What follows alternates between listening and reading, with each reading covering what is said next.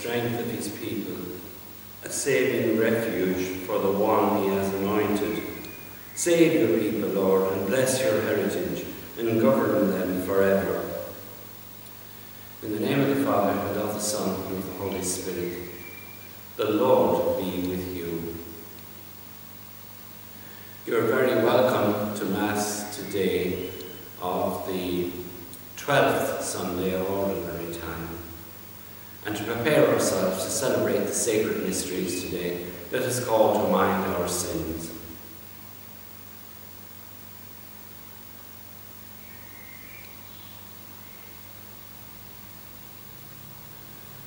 You were sent to heal the contrite of heart.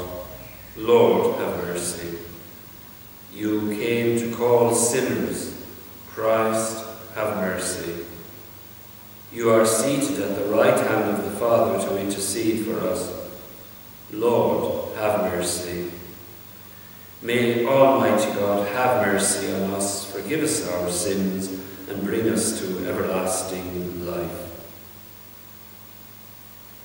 Glory to God in the highest, and on earth peace to people of good will. We praise you, we bless you, we adore you, we glorify you, we give you thanks for your great glory.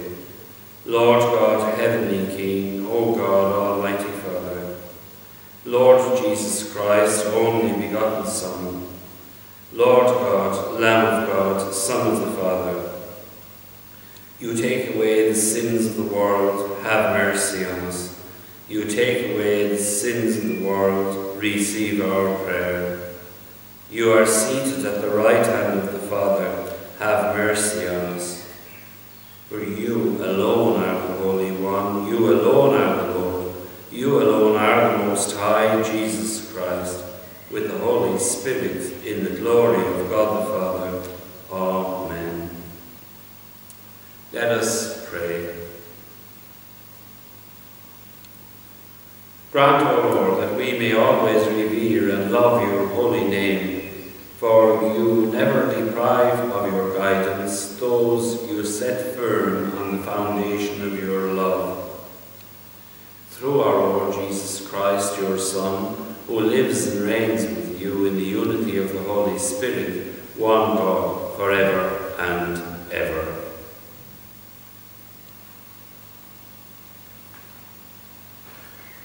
A reading from the prophet Jeremiah. Jeremiah said, I hear so many disparaging me, terror from every side. Denounce him, let us denounce him. All those who used to be my friends watched for my downfall. Perhaps he will be seduced into error. Then we will master him and take our revenge. But the Lord is at my side, a mighty hero. My opponents will stumble, mastered, confounded by their failure. Everlasting, unforgettable disgrace will be theirs. But you, Lord of hosts, you who probe with justice, who scrutinize the loins and the heart, let me see the vengeance you will take on them, for I have committed my cause to you. Sing to the Lord, praise the Lord, for he has delivered my soul, for he has delivered the soul of the needy from the hands of evil men. The word of the Lord. It is for you that I suffer taunts, that shame covers my face, that I have become a stranger to my brothers, an alien to my own mother's sons. I burn with zeal for your house, and taunts against you fall on me. This is my prayer to you, my prayer for your favour. In your great love, answer me, O God, with your help that never fails. Lord, answer, for your love is kind. In your compassion, turn towards me. The poor, when they see it, will be glad, and God-seeking hearts will revive. For the Lord listens to the needy, and he does not spurn his servants in their chains. Let the heavens and the earth give you praise, the sea and all its living creatures. A reading from the letter of St. Paul to the Romans. Sin entered the world through one man, and through sin death, and thus death has spread through the whole human race, because everyone has sinned.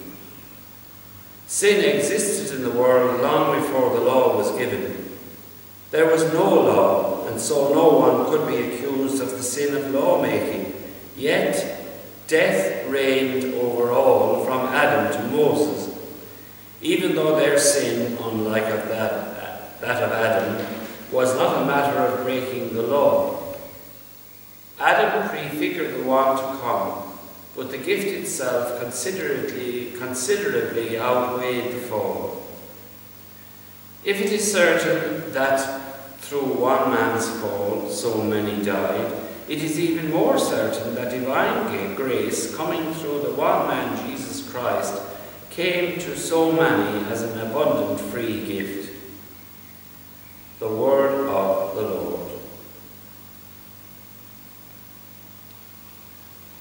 Alleluia, alleluia. The Word was made flesh and lived among us, and all who did accept him he gave power to become children of God. Alleluia.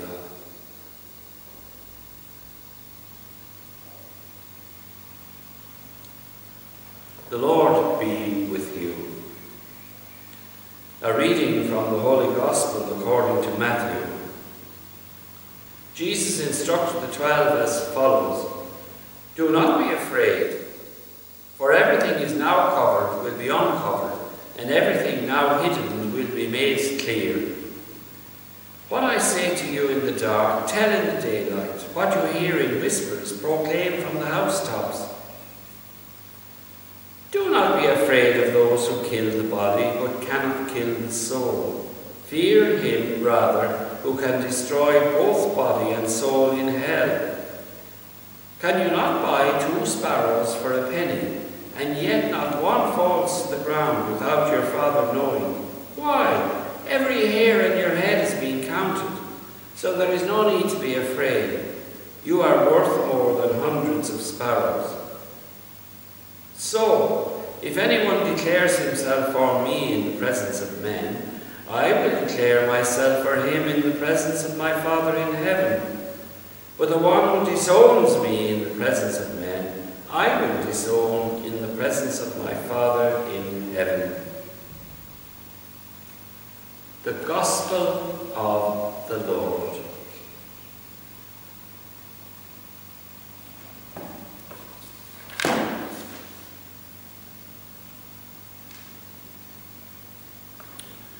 It was during the Mexican War, about 100 years ago or so.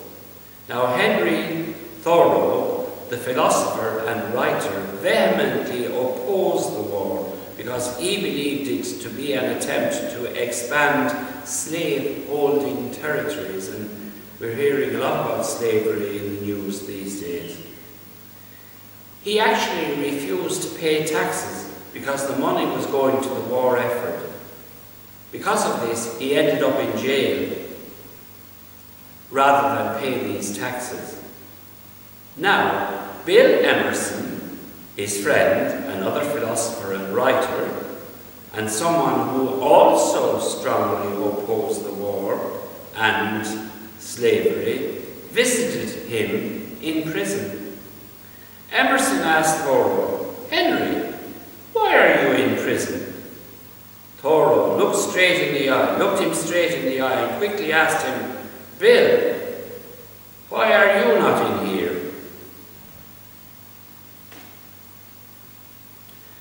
Now, following Jesus can set us on a collision course with people less motivated to live by the gospel message than we might be.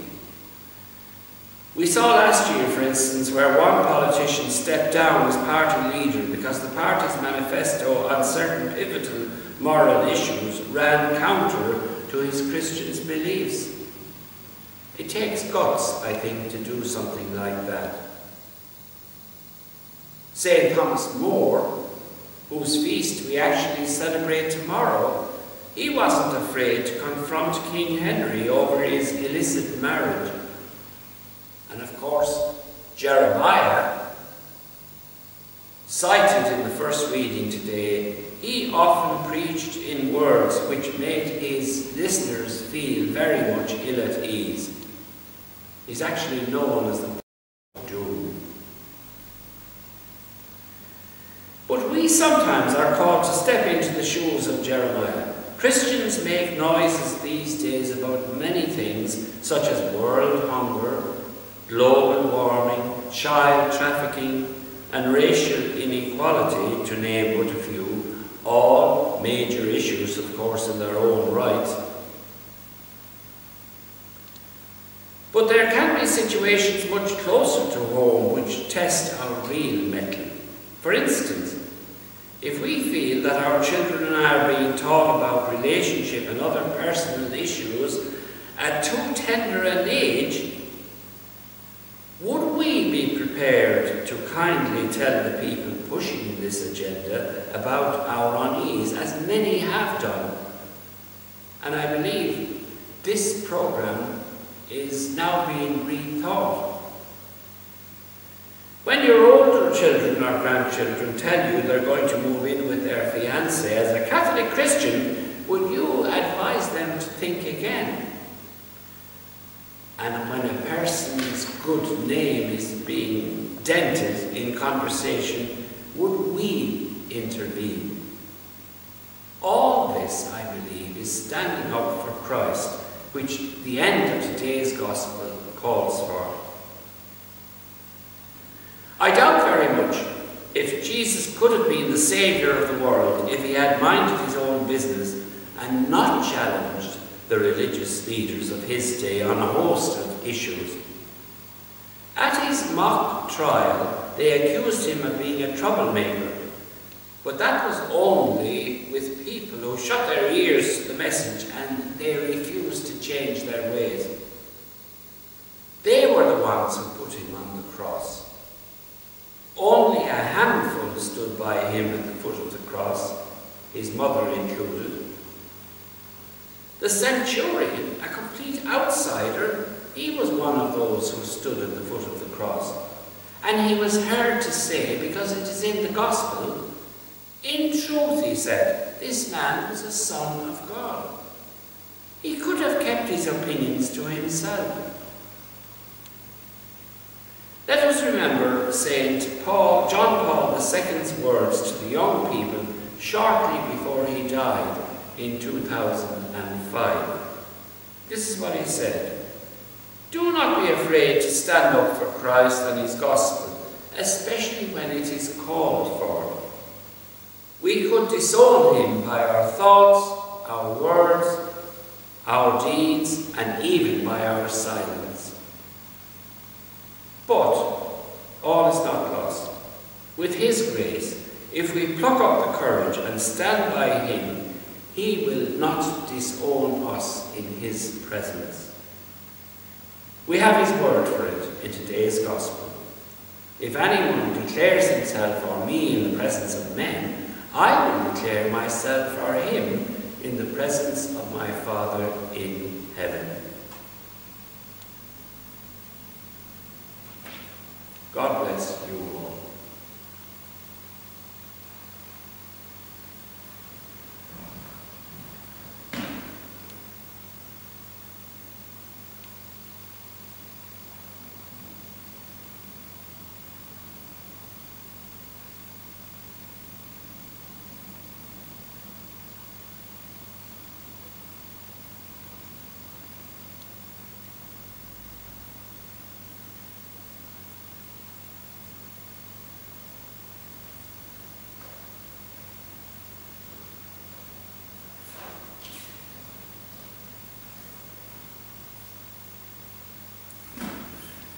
We make our prayers to the God of our salvation because all our hope rests in him. Like the prophet Jeremiah, may the universal church never tire of challenging the injustice and falsehood of every kind and not be silenced by apathy or indifference. Lord, hear us.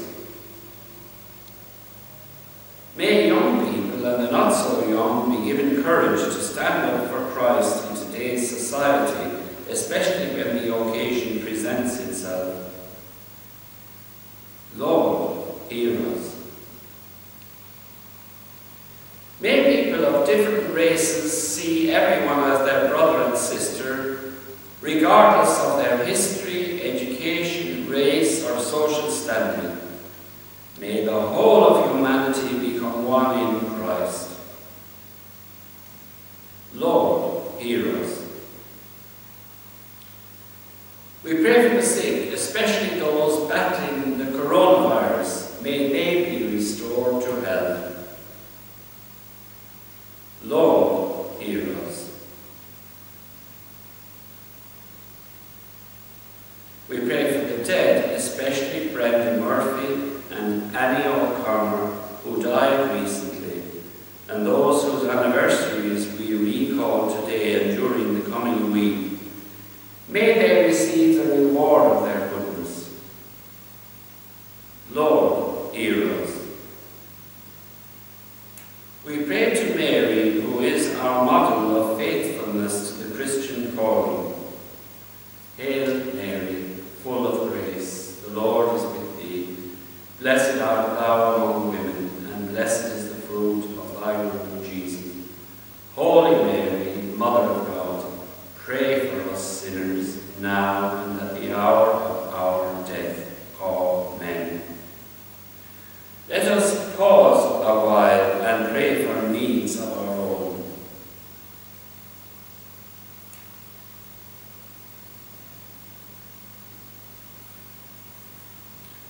The Vocations Prayer. Loving and generous Father, it is you who call us by name and ask us to follow you. In particular, you call some to serve you as ministers in your church. Bless our Diocese of Hallam by raising up faithful and dedicated priests, deacons, and religious. Bless our families and choose from our homes those who are needed for your mission. Blessed John Ann. Blessed Robert Ludlam. Blessed Nicholas Garland. Blessed William Richardson. Mary, Mother of Perpetual Health.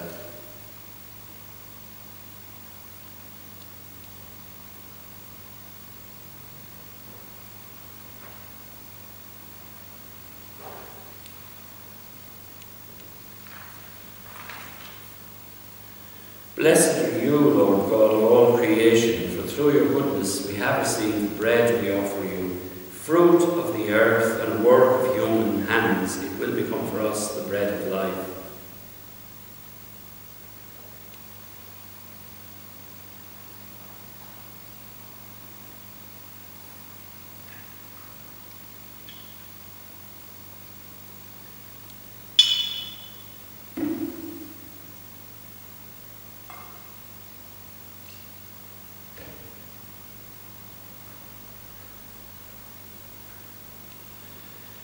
Blessed are you, Lord God of all creation, for through your goodness we have this wine to offer, fruit of the vine and work of human hands. It will become our spiritual drink.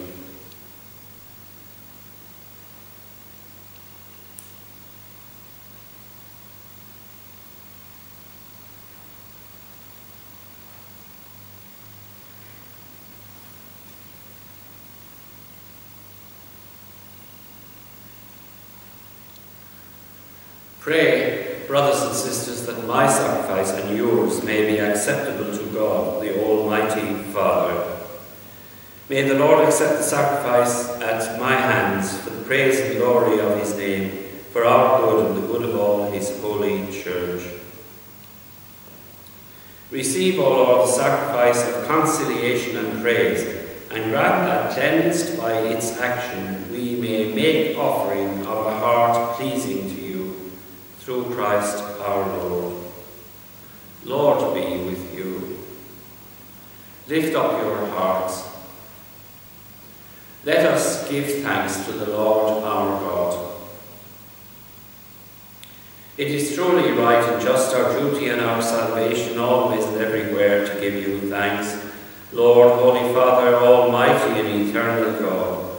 For when your children were scattered afar by sin, through the blood of your Son and the power of the Holy Spirit, you gathered them again to yourself, that a people formed as one by the unity of the Trinity, made the body of Christ and the temple of the Holy Spirit, might, to the praise of your manifold wisdom, be manifest as the Church.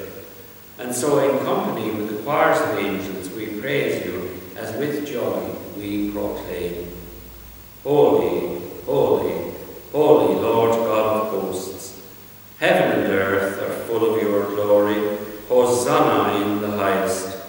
Blessed is he who comes in the name of the Lord. Hosanna in the highest. You are indeed holy, O Lord, the fount of all holiness.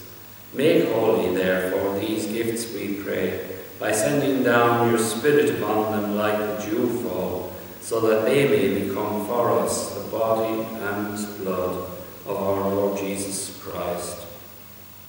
At the time he was betrayed and entered willingly into his passion, he took bread, and giving thanks broke it, and he gave it to the disciples, saying, "Take this, all of you, and eat of it. For this is my body, which will be given up for you."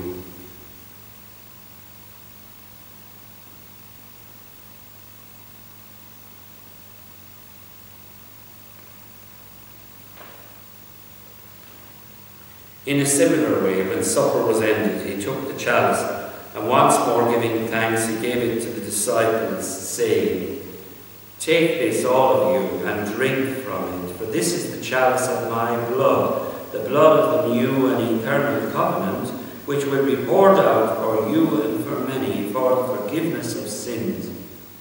Do this in memory of me."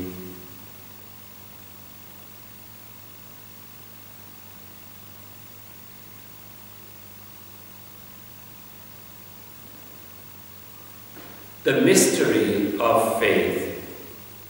When we eat this bread and drink this cup, we proclaim your death, O Lord, until you come again. Therefore, as we celebrate the memorial of his death and resurrection, we offer you, Lord, the bread of life and the chalice of salvation, giving thanks that you have held us worthy to be in your presence and minister to you. Humbly we pray that, partaking of the body and blood of Christ, we may be gathered into one by the Holy Spirit. Remember, Lord, your church spread throughout the world, and bring her to the fullness of charity, together with Francis our Pope and Ralph our Bishop and all the clergy. Remember also our brothers and sisters who have fallen asleep in the hope of the resurrection, and all who have died in your mercy. Welcome them into the light of your face. Have mercy on us all, we pray, that with the Blessed Virgin Mary, Mother of God, with Blessed Joseph, her spouse, with the blessed apostles and all the saints who have pleased you throughout the ages, we may merit to be co-heirs to eternal life, and may praise and glorify you through your Son, Jesus Christ. Through him, and with him, and in him, O God, Almighty Father, in the unity of the Holy Spirit, all glory and honour is yours, forever and ever.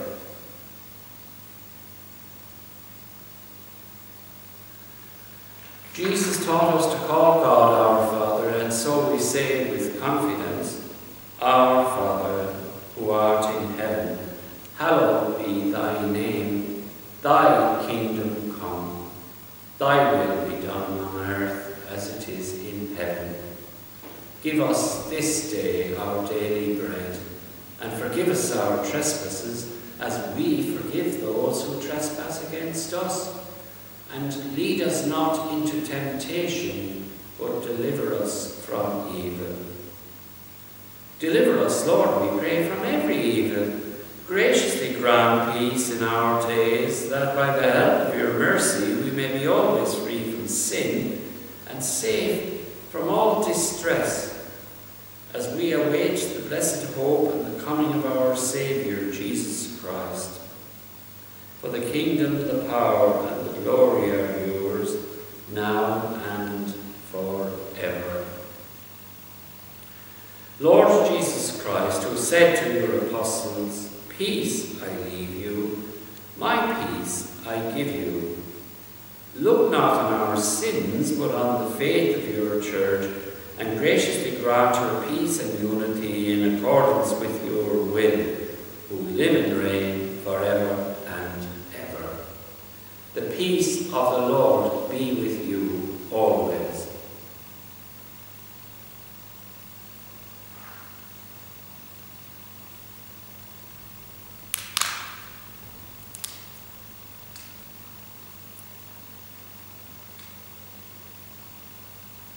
Lamb of God, you take away the sins of the world, have mercy on us.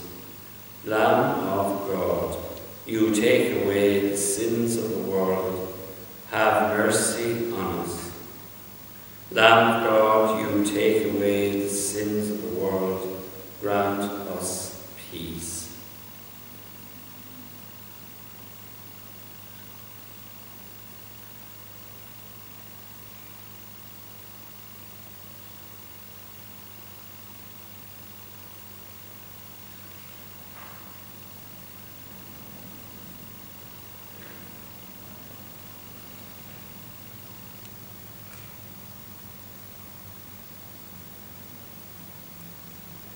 Behold the Lamb of God.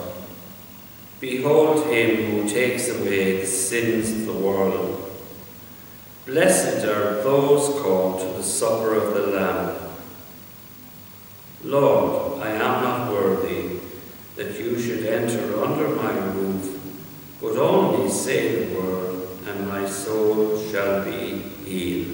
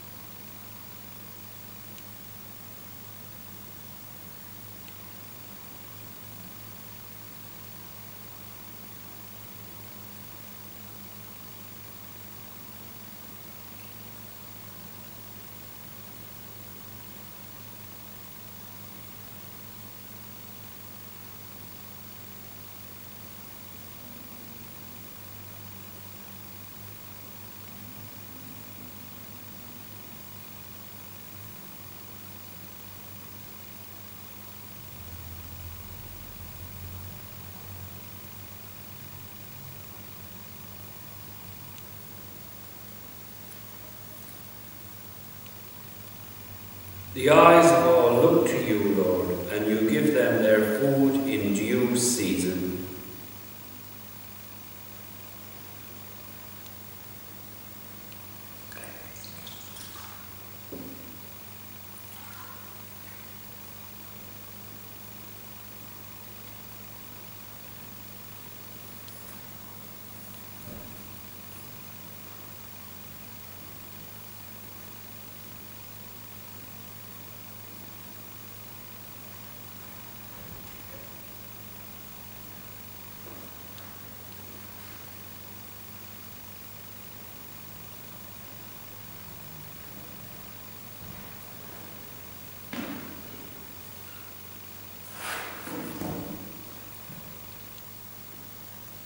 Spiritual communion prayer. My Jesus, I believe that you are present in the most blessed sacrament. I love you above all things, and I desire to have you in my soul. Since I cannot now receive you sacramentally, come at least spiritually into my heart. I embrace you as having already come, and I unite myself entirely to you. Never let me be separated from you.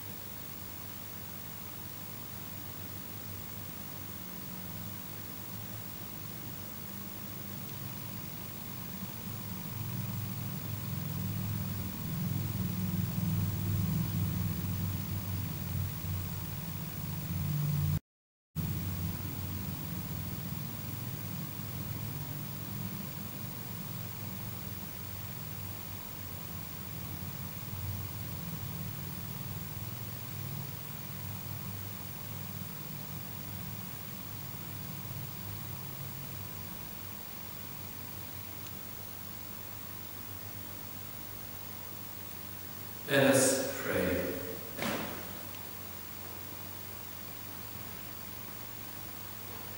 Renewed and nourished by the sacred body and precious blood of your Son, we ask of your mercy, O Lord, that what we celebrate with constant devotion may be our sure pledge of redemption through Christ our Lord. The Lord be with you. May Almighty God bless you, the Father, the Son, and the Holy Spirit. Go now in the peace of Christ.